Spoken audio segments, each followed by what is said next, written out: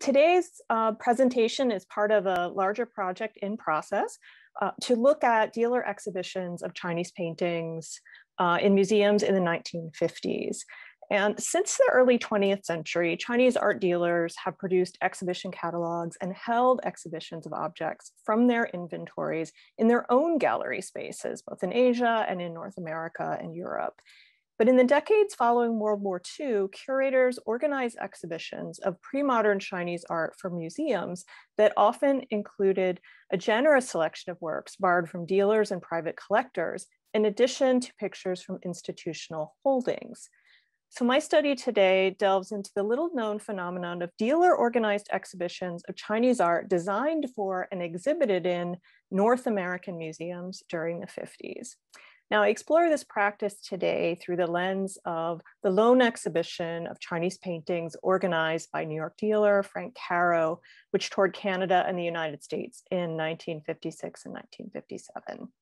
And as you'll see later in the talk, the exhibition includes 52 paintings from Caro's inventory and 8 works from other sources, including loans from the Nelson Atkins Gallery, the Metropolitan Museum of Art, the Museum of Fine Arts Boston, C.C. Wong, and Toronto collector R.W. Finlayson.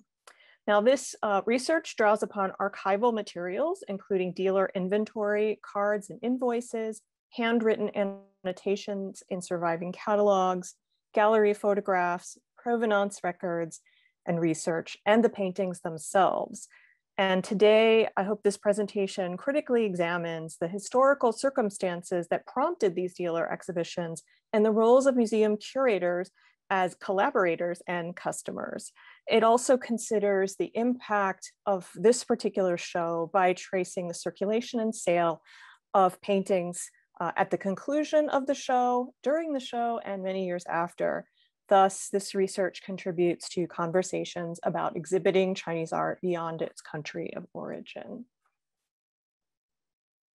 Okay, so many of you are familiar with C.T. Liu and his many escapades.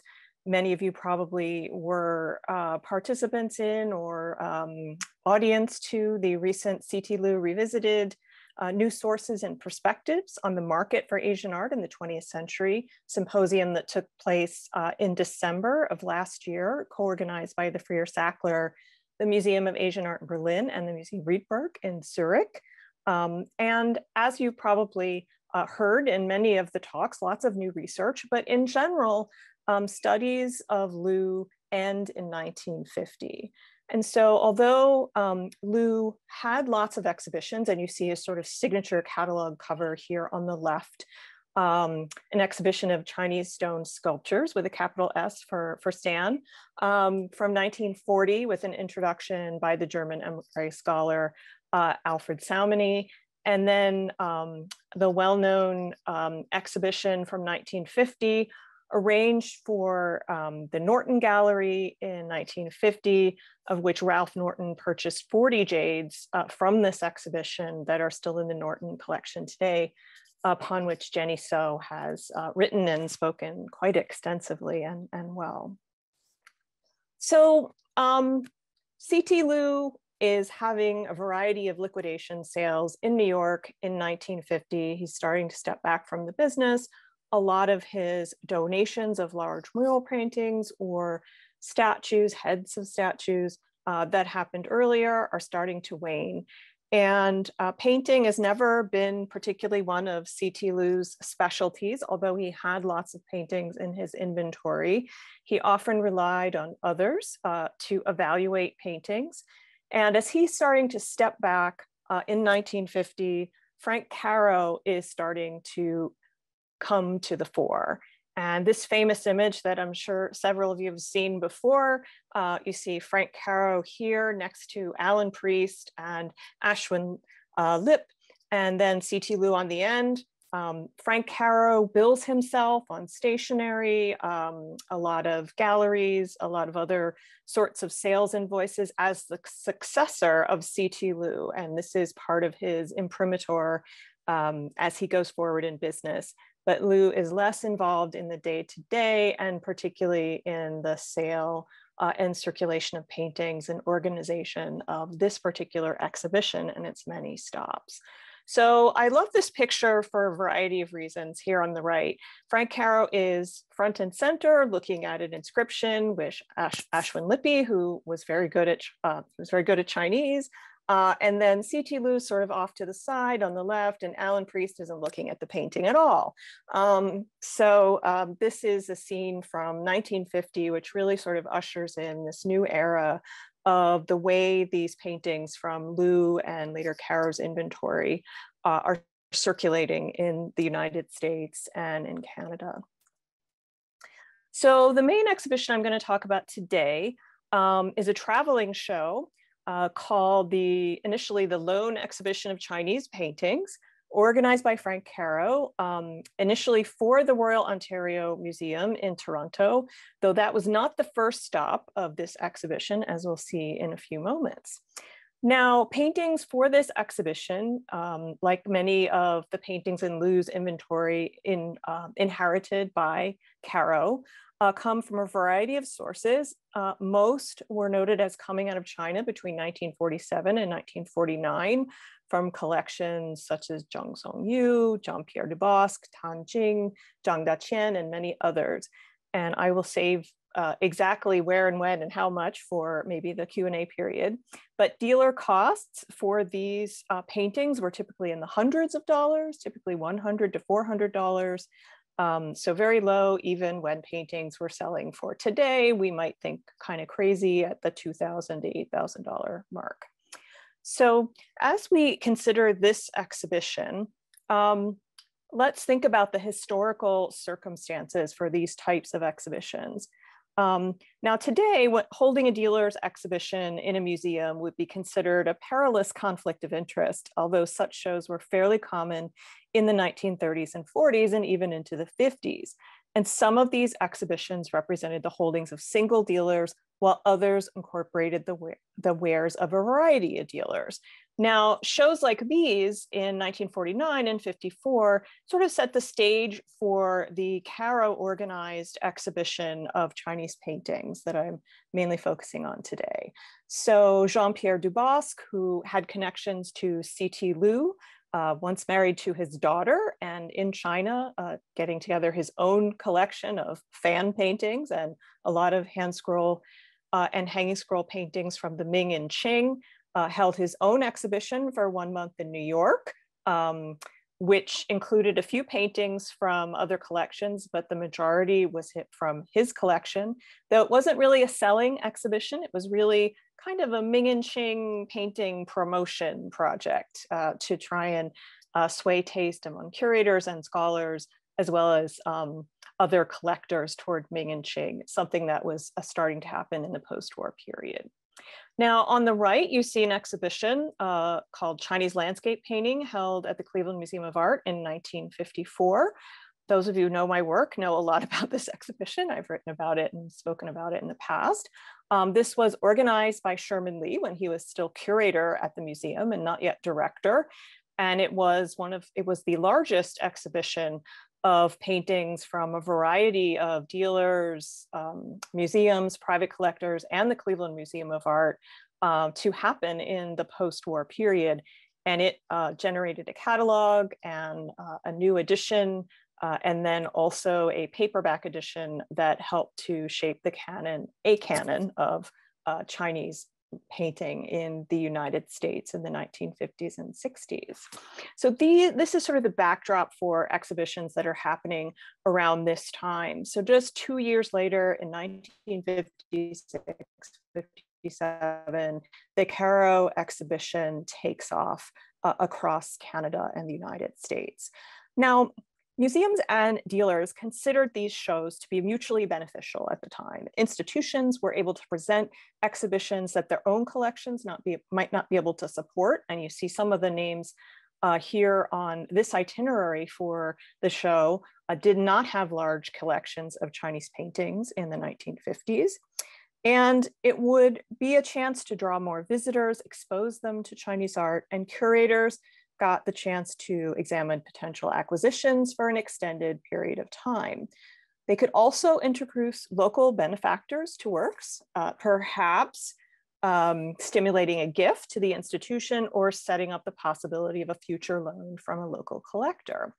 And dealers especially like this arrangement because they would usually sell a few objects to museums or private collectors as a result of these shows. And perhaps more important than any initial sales, however, was the prestige and legitimacy that these shows generated, which helped dealers command higher prices for their objects in the future.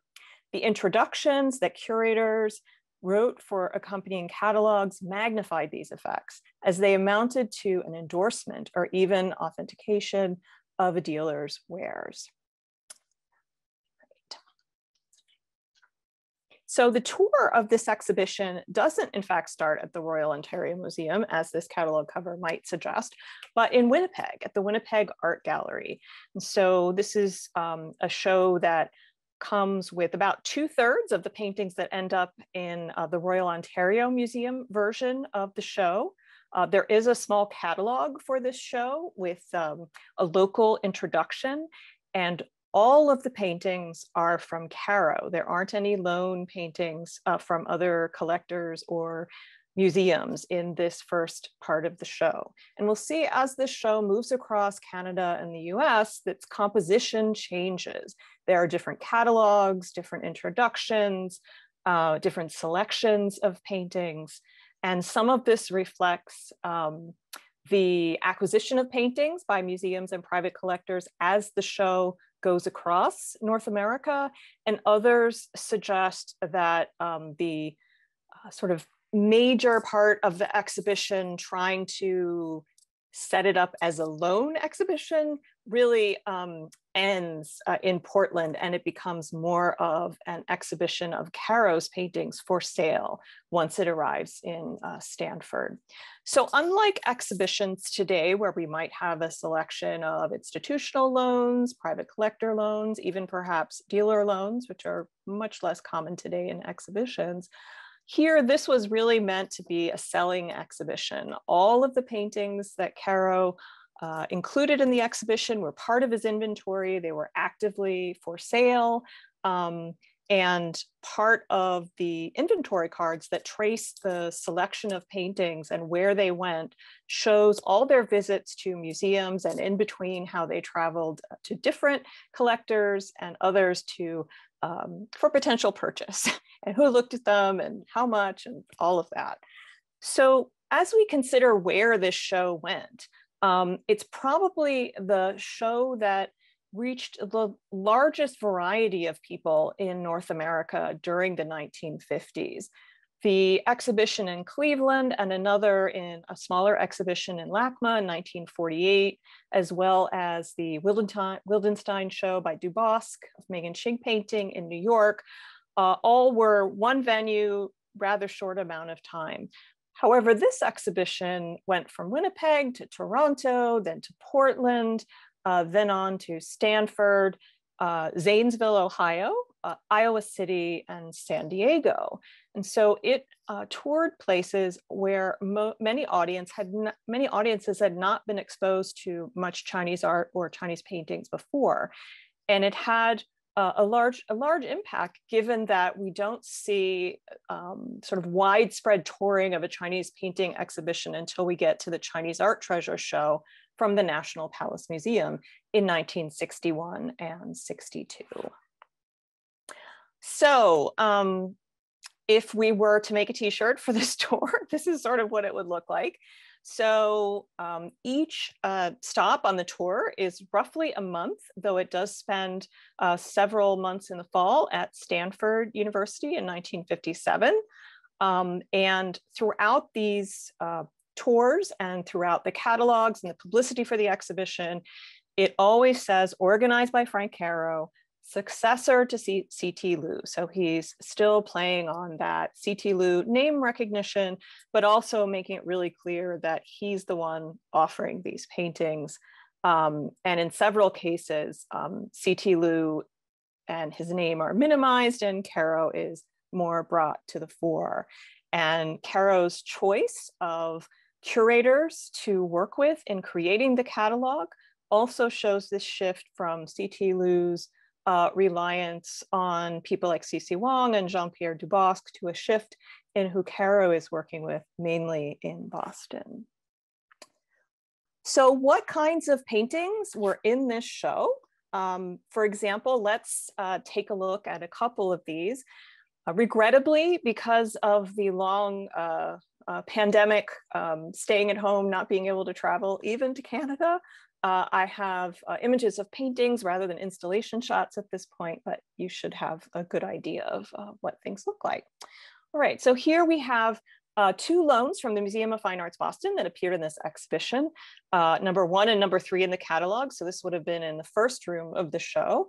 And notice that this painting from the Museum of Fine Arts Boston came in 1956, so immediately put in this exhibition, whereas an older painting attributed to Xiaogui that came in 1914 is another selection to push this exhibition back into the Song dynasty. Another very famous painting by Jiang Shen, Verdant Mountains from the Nelson Atkins Museum of Art, was actually purchased by Lawrence Sickman from Frank Caro in 1953. And surprise, surprise, it's in this exhibition as well. And so those of you who know the German expatriate dealer Walter Hochstetter and my previous work on him know that several exhibitions that he donated paintings to or loaned paintings to, he was a dealer collector, also had a kind of link between people he had sold paintings to before that were loaning things to the exhibition, as well as things that he owned personally and was either hoping to sell or show off in his collection. So this is a pretty common phenomenon happening in the 50s with the major dealers that we see. Also in this exhibition, a loan from R.W. Finlayson of Toronto, who is probably best known for Shitao and Bada Shanran collecting of paintings. This is now in the Art Gallery of Greater Victoria. And then also C.C. Wang, the collector and painter and connoisseur based in New York City by this time, also had 6 paintings in this show, many of which turned out to be for sale. This one eventually ended up in the Princeton University Art Museum in 1979. So who did Frank Caro collaborate with to offer these paintings, to prepare the catalog? He worked with mainly people in Boston. Kojiro Tomita, who was curator of Asian art circa 1913 to the 1960s.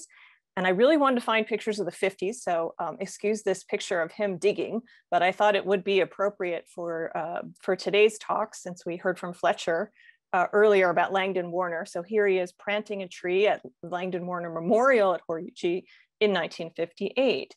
So Tomita wrote an introduction for the ROM catalog, kind of vouching for it and praising Caro and the paintings. But it was really another curator, another researcher, Zheng Jianqi, who did the bulk of the research and worked on the catalog most intensively in March of 1956.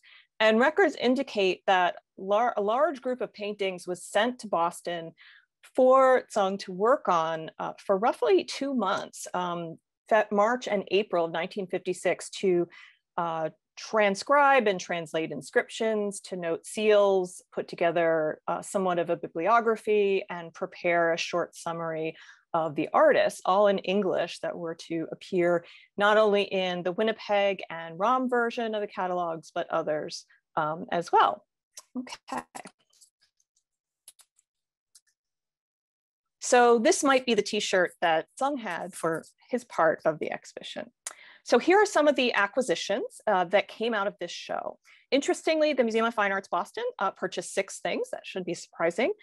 This Bada Shanran painting was actually something Caro purchased from Zhang Daqian in 1956, the same year as the exhibition, and then it went to Boston.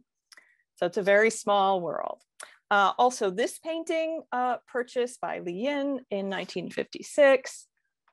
This Peach Blossom Spring, which many of you probably know from the same year.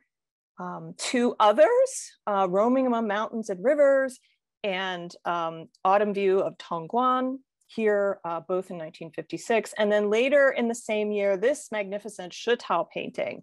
And Zhang Daqian and Wang Fangyu and a lot of others in the circle of Zhang Qianji used to say that Zhang was the best judge of Shitao paintings, and Zhang Daqian wanted him to keep a lookout for Shitao paintings. However, this one proved too pricey for Zhang Daqian, and the Museum of Fine Arts Boston took it in.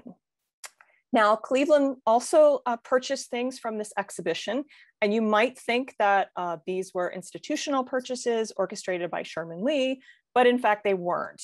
What we find from the inventory cards and the records and the invoices for this is that most of these paintings, the four that came out of this exhibition that went to Cleveland, were purchased soon after the exhibition, like this one in 1956, but they weren't purchased by Lee. They were purchased by a woman named Helen Wade Green Perry, who was a Cleveland collector of Chinese and Japanese paintings and a lover of tea practice. And she was the person who funded a lot of these acquisitions from the Caro show for the Cleveland Museum of Art, because Lee had just bought a lot of paintings for his 1954 show, Chinese landscape painting. And so he worked with Mrs. Perry to purchase a whole lot of these paintings and others, many of them UN paintings that would later appear in Chinese Art of the Mongols in 1968 and 8 Dynasties of Chinese Painting in 1980-81. And so if you look here, the accession number says 1997, but in fact it was purchased in 1956 and always intended to go to Cleveland. Similarly, this Wang Yan painting of Quail and Sparrows, purchased in 1960. And here is just a brief look at what one of these Caro cards looks like. And I want to thank Jenny Rada for facilitating my access to these cards back in 2012. And I'm so thankful I made many copies because they're now sequestered in the Musée Guimet in Paris. But they are a trove of information. This just sort of gives you a sense of how these things circulated. This is the card for Bamboo and Quails. And you can see catalog numbers for these kinds of paintings, different numbers, different catalog numbers associated with publications, and then who it goes to. So it went to Eli Lilly in Indianapolis, then the Freer, then Stephen Jungkook in Chicago, Boston, Kansas City, finally to Sherman Lee in Cleveland, and look how the prices change. And then you see it on the paid list. Now, looking at this, you would think that it was an institutional purchase, but if you look a little further, you find out that it was Mrs. Perry. And largely this kind of information came from my research on conservation files at the Cleveland Museum of Art, which indicate when paintings came into the museum to be conserved or examined, which is very different than when the final purchase or acquisition happens. Here's another one associated with Cleveland and Mrs. Perry. One of my choices for the cover of the front of the t-shirt. And then here is the single painting I've been able to trace to the Royal Ontario Museum, purchased in 1957, likely 56, but has a 57 accession number attributed to Tang Yin. So this exhibition continued into Stanford and other places. And let me just wrap up by showing you a few more paintings and where they ended up. Here in the Norton from 1961, 1967, Wang Guxiang in Germany, and in Honolulu from 1972, going again through C.C. Wang, and finally a wonderful Taoist painting that ended up in the Asian Art Museum in San Francisco. And I'll close by saying, if all of this kind of thing is of interest to you, I point out 2 recent publications, recent issue of the Journal of Art Market Studies and a edited volume by Jason Guo, both recently published. Thank you.